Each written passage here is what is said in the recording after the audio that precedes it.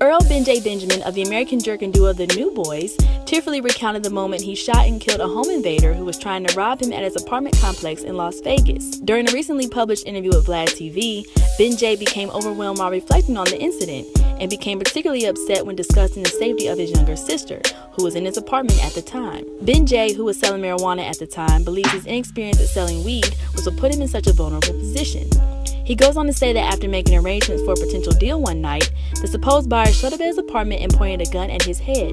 A short while later, Ben says he shot the robber twice. Ben goes on to explain that after shooting the intruder, he exited his apartment and saw another person who he believes was the home invader's accomplice.